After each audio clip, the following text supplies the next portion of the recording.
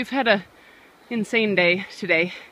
We've climbed thousands of feet and somehow decided that on our first day of section K, which is, well, our second day, but really the first crazy section, we should hike a lot of miles. And the motivation was that we could get done with the crazy section faster and not have to carry super heavy packs with all our food.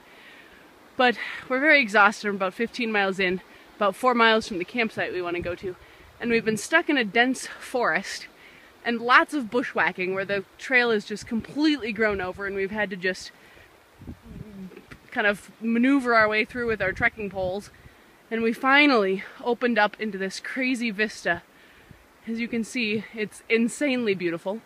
It's very hazy due to a fire east of Stehekin, but there's 3 waterfalls, there's snowy peaks. 6 waterfalls. 6 waterfalls! There's apparently 6 Emily waterfalls. Has recounted. 1, 2, 3, 4. Wow. 5, 6. Okay, I'm gonna let you go for now. We're at 4 miles to go, and it's 5:30. So we decided to take the new PCT, not the old PCT.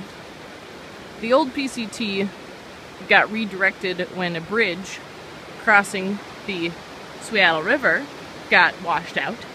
And now there's a log that goes across, but the path has not been maintained, so it's all brushed over and whatnot. So we opted for the nice new path to the new bridge.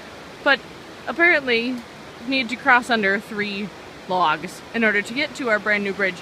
Oh, of course, which added 5 miles to our hike to the new path rather than the old path. Yay! There's a beaver or badger or something. It looks kind of like a puppy. Stopping to eat some flowers. It's white and brown. Pretty cute.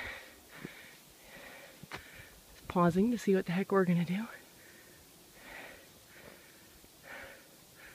Okay.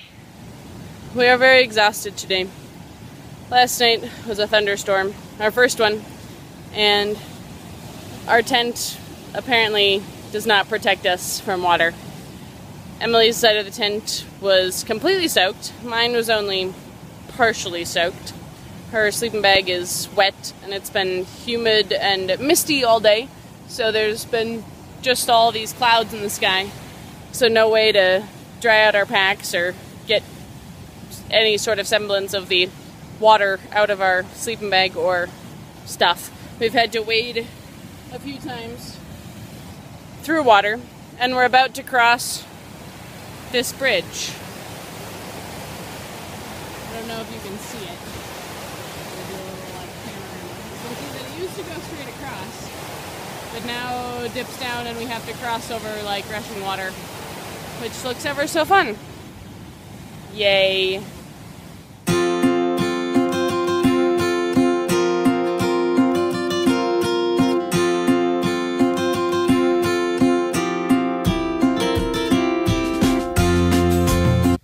We're in a little grove of, about 5,300 feet up. It's hard, now that I'm videoing, it doesn't look so cloudy, but we're basically in a cloud right now, which is a little crazy. We're trying to keep our spirits up. It's August 14th. We videoed yesterday too, and it had thundered the night before, and it was, from people we heard, that it was supposed to clear up and be sunny again, but it rained again last night. So our clothes did not dry. Emily's sleeping bag is still soaked. Luckily we were able to share mine and sleep on our emergency bivvy and have a dry night, which helped our spirits. But it's been raining all day so far. Finally, it's the only time that it hasn't been drizzling on us. But we're doing okay. We started our hike early, getting woken at 5:30 by the rain, and just been trekking. Bye-bye.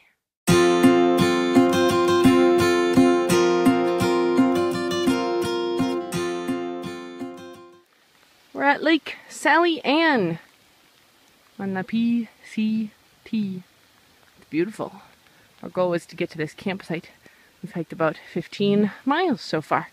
We're at mile 25, 16.5, 14.6. No, 2504.6. Oh, yes, because we started at 2520 today. Today we want to get it to 2,500 and do 20 miles. which sounds Maybe.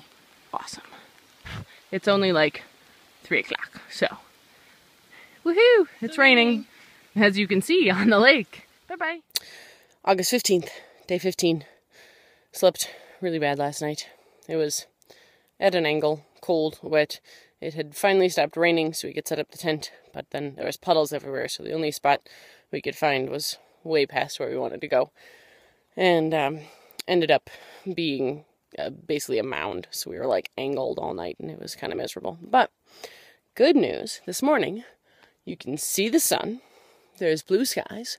We're 18 miles from Stevens Pass, which will lead us to warmth, warm showers, a dry bed, food we can order and have made for us, which is fantastic. And we camped right by, it's called Pear Lake, which I'm going to do a little whoop for you so you can see it. It's beautiful. It's interesting, the lower down now that we are, the water isn't quite so as like aquamarine as the water of like a Mica Lake and the ones that we saw up above. It looks more like a lake. It's also much bigger.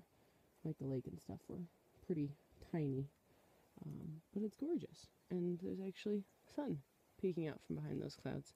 We're still like half in a cloud, which is a little crazy. Woke up and the whole like campsite area up here is all foggy. But we're gonna get on the road and hike 18 miles. It's about 7:30, and we're gonna rock it out. Have some ice cream.